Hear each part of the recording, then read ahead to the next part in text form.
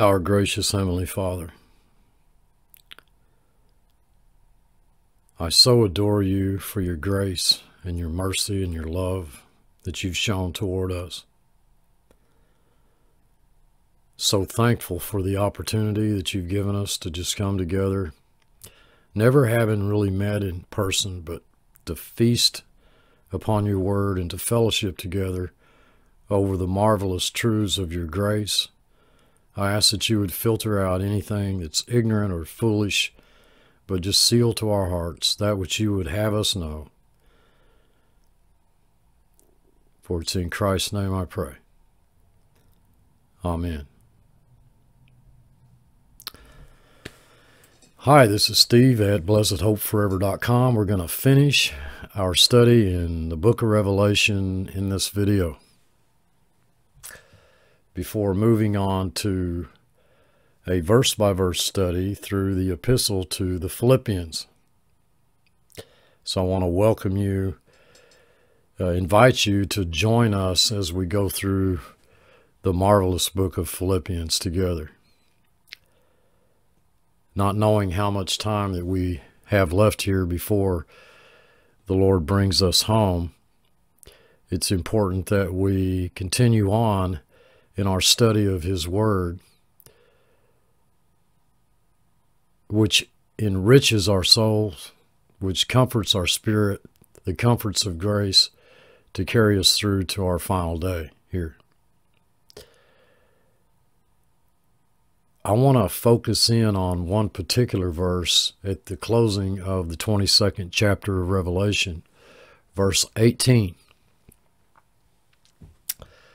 For I testify unto every man that heareth the words of the prophecy of this book, if any man shall add unto these things, God shall add unto him the plagues that are written in this book. And if any man shall take away from the words of the prophecy, the book of this prophecy, God shall take away his part out of the book of life and out of the holy city and from the things which are written in this book.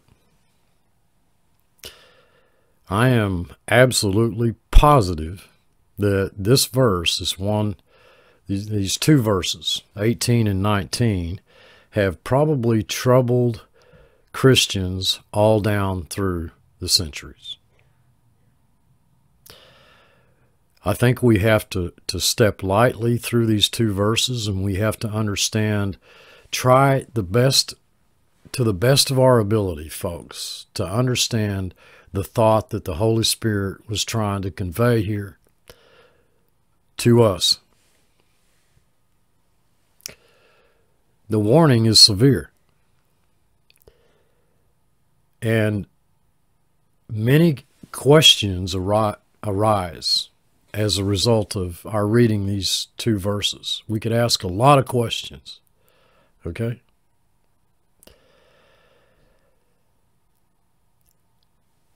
I testify unto every man that heareth the words of the prophecy of this book. If any man shall add unto these things, God shall add unto him the plagues that are written in this book. The wounds, that's the word wounds in the original text. And if any man shall take away from the words of the book of this prophecy, God shall take away his part out of the book of life and out of the holy city and from the things which are written in this book. So apparently his name is in the book of life.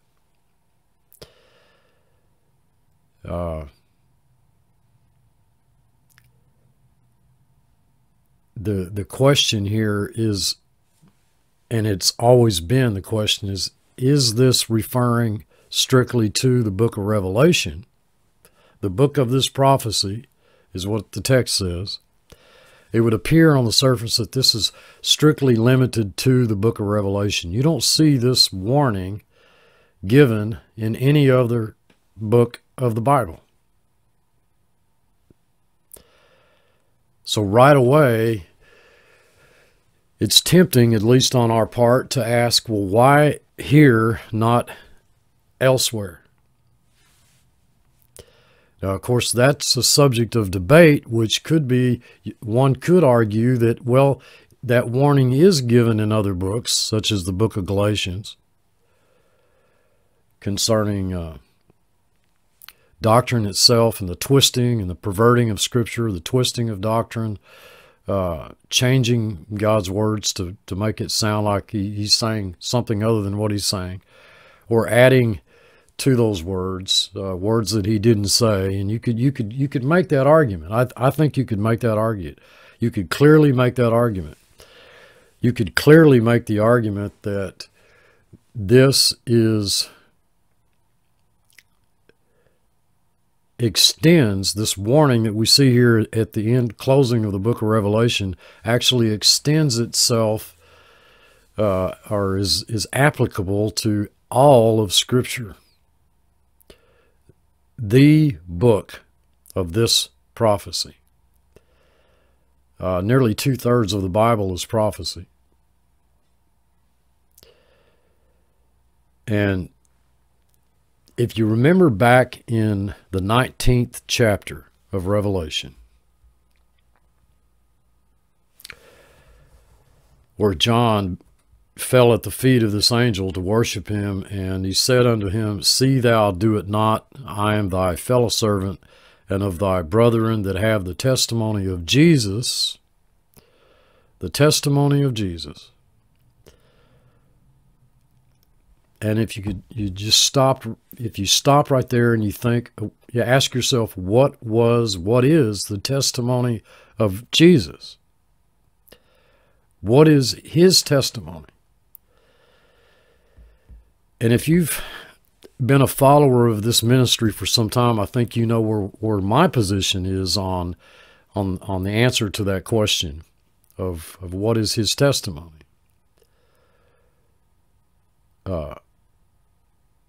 Worship God, for the testimony of Jesus is the spirit of prophecy.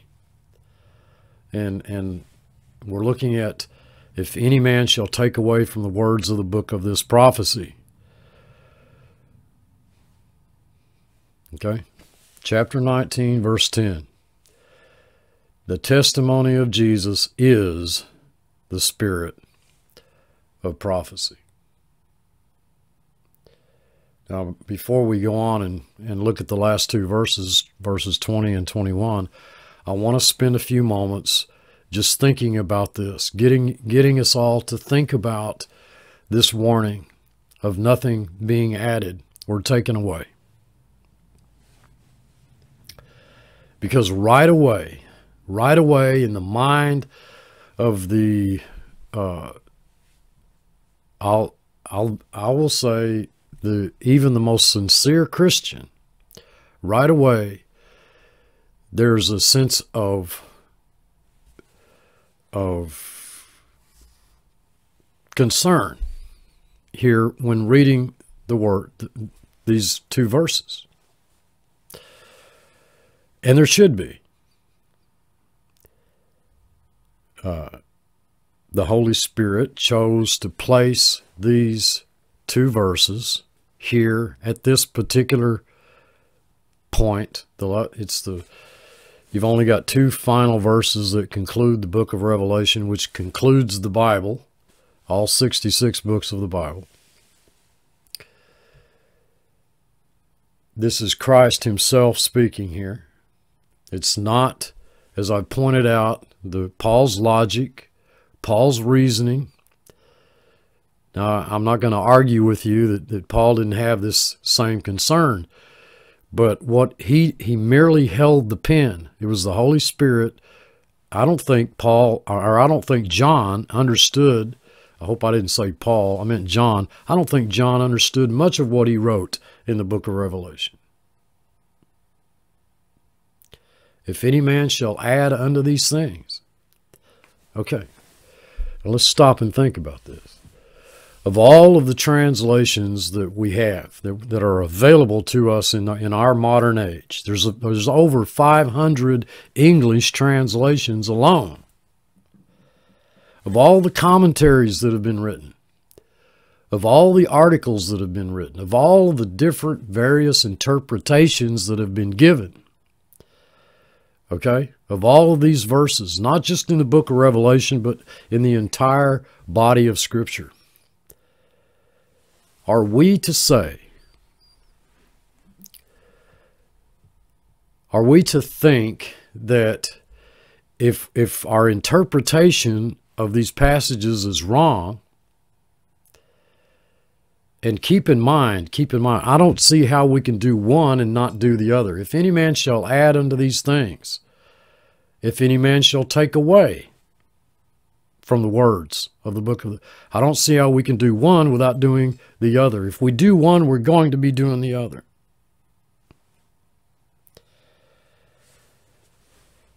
And I understand that the text says, if any man. Okay, so you could make the argument, and I'm not going to fault anyone for making that argument. But Steve, this is talking about any man, whether they're one of God's elect or they're not one of God's elect. The text says any man. If any man, that includes you, and that includes me, shall take away from the words of the book of this prophecy.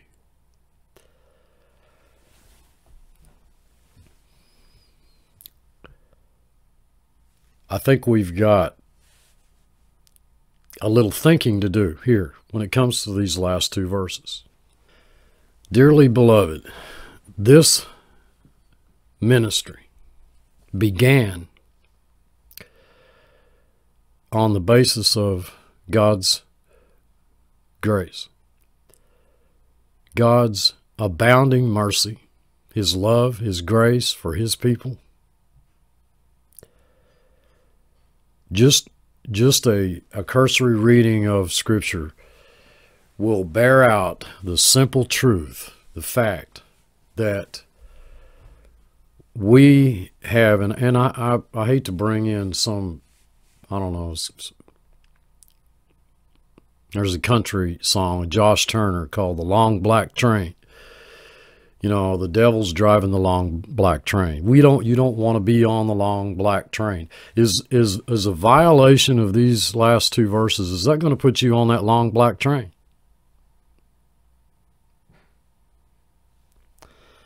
I'm going to suggest to you that you've already been taken off of that long black train, that the train's already left the station. There's nowhere along the path, along the pathway of your life in which you are going to find yourself in any possibility where God has allowed for any possibility of you ever boarding that long black train. You've been taken out of Adam, you've been placed into Christ. My sheep hear my voice, they follow me, I give them eternal life, they'll never perish, no one will snatch them out of my hand. My Father who has given them to me is greater than all, and no one is able to snatch them out of the Father's hand except you who violate these two verses here and add or take away to the words of this prophecy. Am I supposed to tell you people that? Is that what I'm supposed to tell you? All that the Father gives me will come to me, and whoever comes to me I will never cast out. I will never cast out except unless you come to the end of the book of Revelation after finding yourselves comforted by the truths of God's grace, love, and mercy for I don't know how many years, and then you come to the end of the end of the book of Revelation. And now all of a sudden, but that's changed. Is that what I'm supposed to tell you people? I give them eternal life. They will never perish. No one will snatch them out of my hand. Whoever hears my word, I just pointed out Revelation 19:10. He's the spirit of prophecy. Jesus is the spirit of prophecy. Whoever hears my word and believes him who sent me has eternal life. He has eternal life. Well, how long is eternal life? How long is eternal life? Is it just until you come to the end of the book of Revelation and you somehow you've managed to wrangle through these these complicated verses in the book of Revelation, and you've misinterpreted some of these verses, and you've added to something that was not there, or you've taken away from some words that were there, and so now you're in danger of hellfire, and you're on that long black train headed to hell. Is that what I'm supposed to tell you people? For the gifts and the calling of God are irrevocable, and I'm supposed to tell you that you come to the end of the book of Revelation, and here's this dire warning that if you don't have your act together, and if somehow you manage to pervert, twist, distort, corrupt these words of God, this testimony of Jesus Christ, and what is that testimony of Jesus Christ? What is it? I'm going to suggest to you, dearly beloved people of God, souls for whom Christ died, I'm going to suggest to you that that's the spirit of prophecy is not just limited to this book. And the warning is not just limited to this book, even though it may sound like it is. And maybe in the strictest sense, maybe in the immediate context, it is referring to the book of Revelation. But I'm going to suggest to you that we're looking at something far more grander than this, and something far more comforting than this. It usually turns out that the verses in the Bible, folks, that scare you the most are when you look at them and you take them and understand them the way God presented them. You'll usually find out, if not always, you'll find out that they turn out to be the most comforting verses that you've ever read. We simply cannot say, as Paul, that I'm sure that neither death, nor life, nor angels, nor rulers, nor things present, nor things to come, nor powers, nor height, nor depth, nor anything else in all creation will be able to separate us from the love of God in Christ Jesus our Lord, except verses, what are they, 18 and 19 here? The two verses that we're looking at, 18 and 19 of the 22nd chapter of the book of Revelation, with only 2 verses left to go to finish the entire book.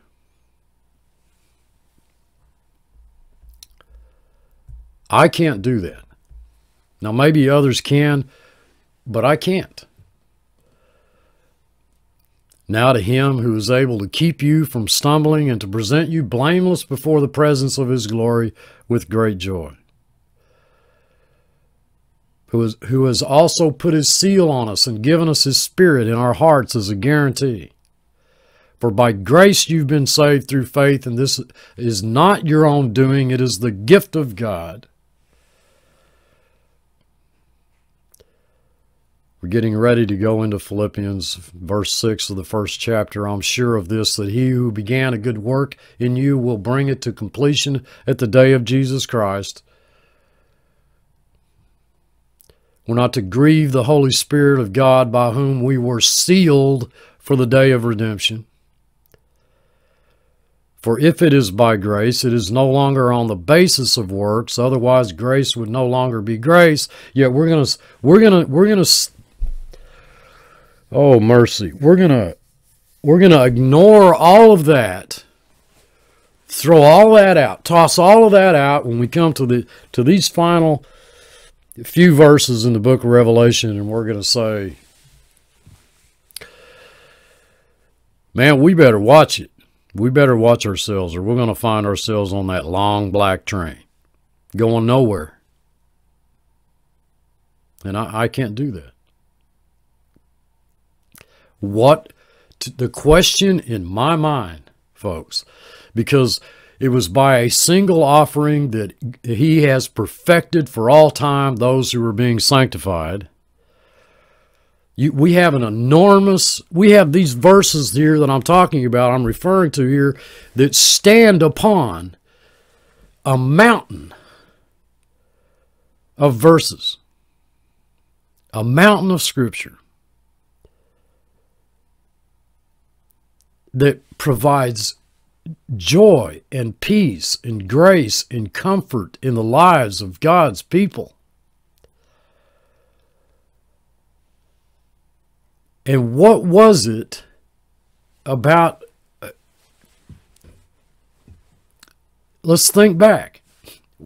Think back on every single time you found comfort, joy, peace, rest, strength, all of that, the love of God in the Word of God. At any time that's had those truths have had an impact in your life.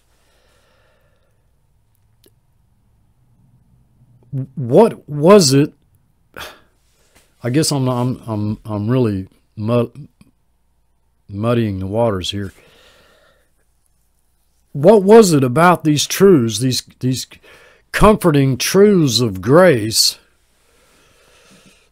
What was it centered upon? What was it based upon? Well, it was based upon the perfect finished work of Christ. I don't know how many times I've said that at the judgment seat of Christ, our life's work, singular, is judged. We are judged on how we built on Christ. This book is the revelation of Jesus Christ. It reveals Jesus Christ. Not just a whole bunch of stuff about Jesus Christ, or a whole bunch of stuff about a 7-year period called the tribulation, or Daniel's 70th week. It's what have we seen as we've gone through this book? What have we seen? We've seen God's love, His mercy, His forgiveness in the letters to the 7 churches. His grace abounded toward these believers. That's how it started out. We've seen God's mercy, His love toward His people. We've seen His promise of coming judgment. We've seen the trustworthiness of God, the God who cannot lie. We've seen where that His justice, these what would seem to some would be unmerciful acts of God's vengeance against these poor creatures that, they just can't help it, and they don't deserve. I mean, God is not going to send people to hell to burn forever, for something that, Adam did or whatever. The arguments, all of those fallacious arguments that could be made,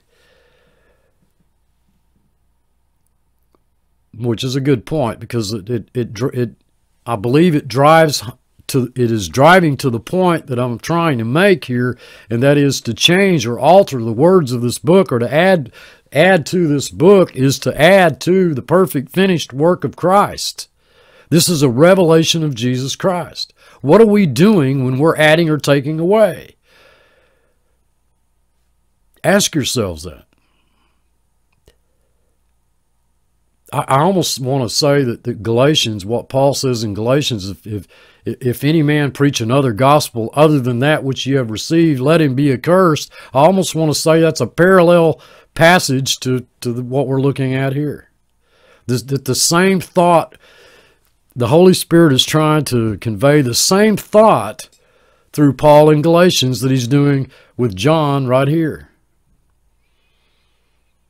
Adding or taking away from the books of this prophecy. Well, it's just, these things are just too hard to believe. I mean, I know I'm reading all this stuff here in this book of Revelation. All this horrendous stuff. And it's more than I can comprehend. It's more than I can bear. God's really not going to do all this. Is a bunch of symbolic stuff, and it's not to be interpreted literally. I mean, and much of it has already been done in the past anyway, so this is all history. There's nothing really yet future to be fulfilled here, and Christians do that. It's an important fact to take note of here, folks. I can do that. You can do that. You can take and misinterpret the words of any verse in the Bible. In fact, we do that all the time. No man has a handle on the truth. So it cannot be saying that if you misinterpret these verses, if you add or take away, and then there are those who argue that, well, John, he had a deep deep concern that since he knew that there would be copies made of this book and they would be distributed to the churches, that, you know, he had a great concern that there would be people who would look at all this phenomenal stuff, this almost unbelievable revelation about the coming judgment and the return of Christ. And some of this stuff was so far over the top, you know, that many people would just not believe it. And so that they'd strike this out, or they'd change it and they'd add to it something that's not there. And you could argue that. I'm not going to fault anyone for thinking that John perhaps felt that way, but I remind you again that John is not the author, but the author is the Holy Spirit. John simply wrote what the Holy Spirit wanted written, and the Holy Spirit, through John, wrote what Jesus, our Lord and Savior Jesus Christ, because this is the revelation of Jesus Christ, it's his testimony, and he is the spirit of prophecy. I think the warning is dire, but I don't think it's limited to just what we're reading in these 22 chapters. That's what I'm going to suggest. Now, I could be wrong. And if you have another view that, well, Steve, this is only limited to the book of Revelation, I'm not going to fault you for that. If that's what you believe, I don't have a problem with that. I don't have a problem with that at all. I do think, however, that we're looking at something far grander than this. I think that displayed in the very words, what comes out of the very words of these two verses that I just read, 18 and 19.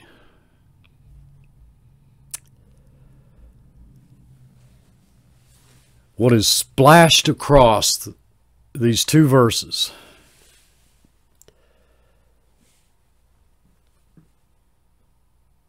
is something much deeper than just misinterpreting a verse or a passage of Scripture, or writing the wrong commentary on it, you know, or writing the wrong article, holding the wrong viewpoint of it. For us to take away from what Christ did for us on the cross, to add it, to put in its place, to add to the Scripture something that's not there, that would suggest that we had to somehow, that in the final analysis, that it came down to us whether or not we were going to, you know, which train we were going to board, the long black train or that glory-bound train, and it's all up to you. And in the final analysis, doesn't matter about all the grace and all the love and the peace and the joy and the rest and the fellowship and the sufferings of Christ and being raised from the dead with him, crucified, buried, raised from the dead with Christ, to walk in newness of life, not in oldness of the letter. Forget all of that. Forget it. It's all made null and void by these two verses right here. Seriously?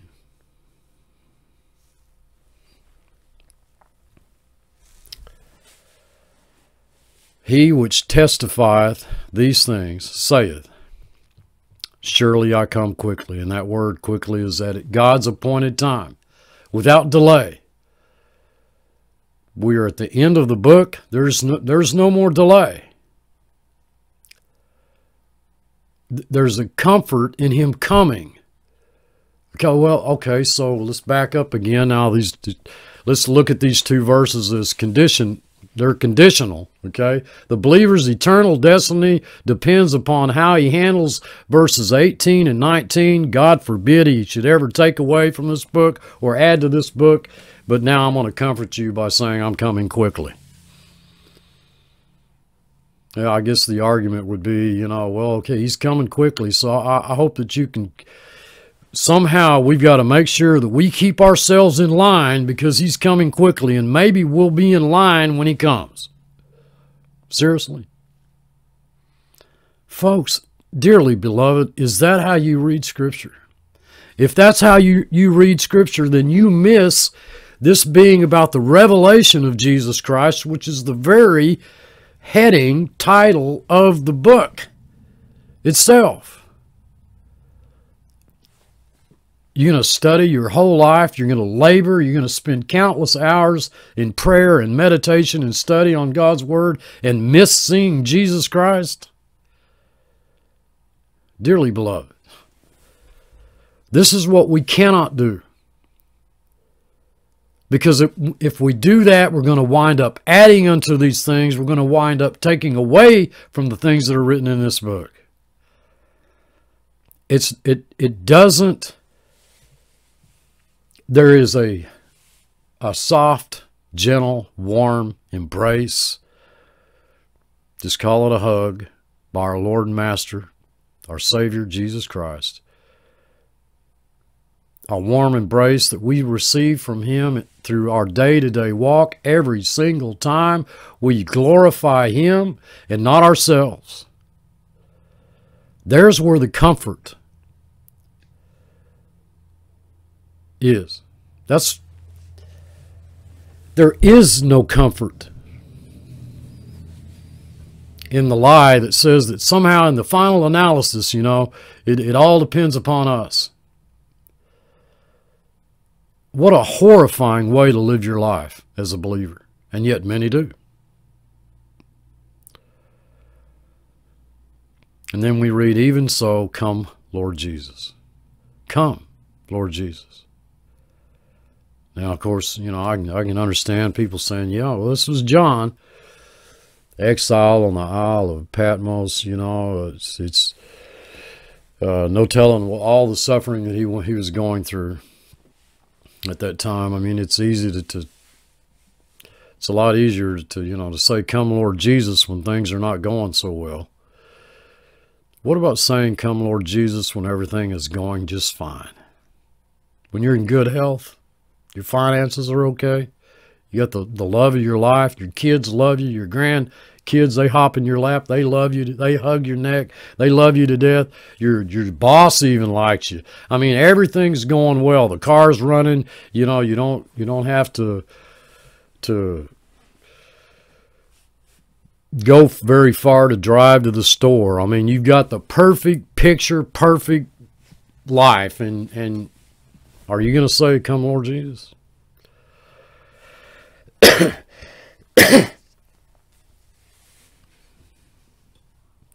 I don't see there in the text anywhere where it says, well, if you're troubled, if you're sorrowful, if you're going through extreme hardships and difficulties, then come by all means. Come, Lord Jesus.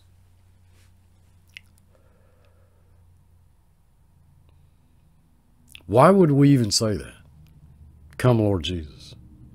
If there was any sense of dread, if there was any sense of discomfort, if there was any sense whatsoever of uncertainty as to where we stood in our relationship with the Lord. No wonder verse 21 ends with, the grace of our Lord Jesus Christ be with you all. Amen. And that verse almost brings tears to my eyes for several reasons. One, because it's over. We're finished. The Bible, we're at the end of it. Okay, now you got a choice. You can start back in Genesis and start all over again, or you can go through a little sadness that there's not anything beyond Revelation.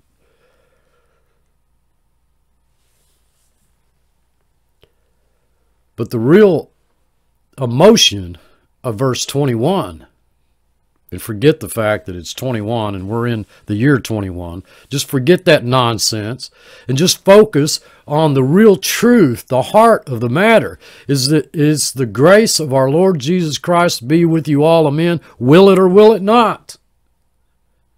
Will it? Will His grace carry us through to the end? And of course we know from all the rest of Scripture, we know that it will.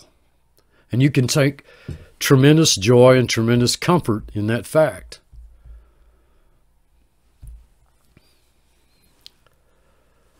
In Him you also, when you heard the word of truth, the gospel of your salvation, and believed in Him, you are sealed with the promised Holy Spirit.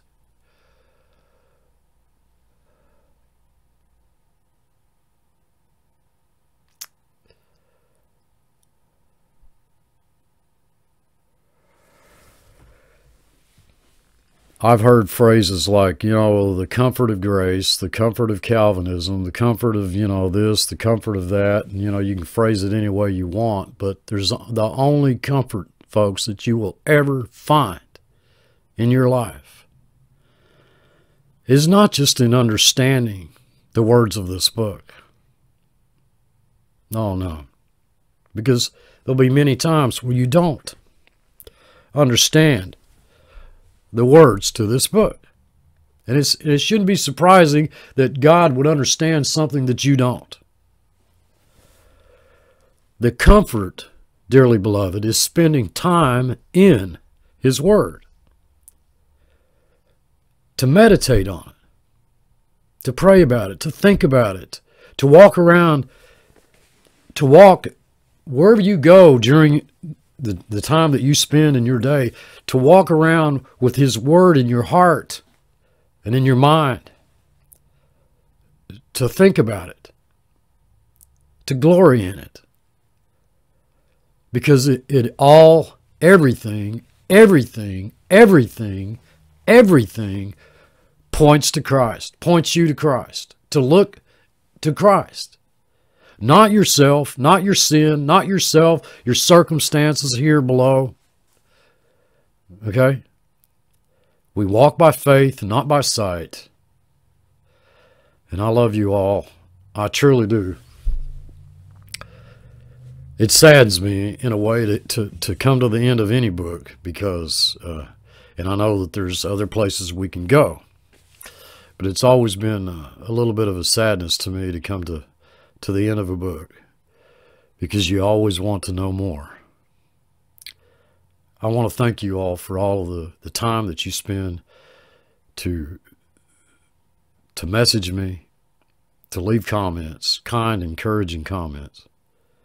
I want you to know that I'm constantly praying for you all. I ask for your continued prayers for the direction of this ministry. Until next time. This is Steve. Thanks for watching.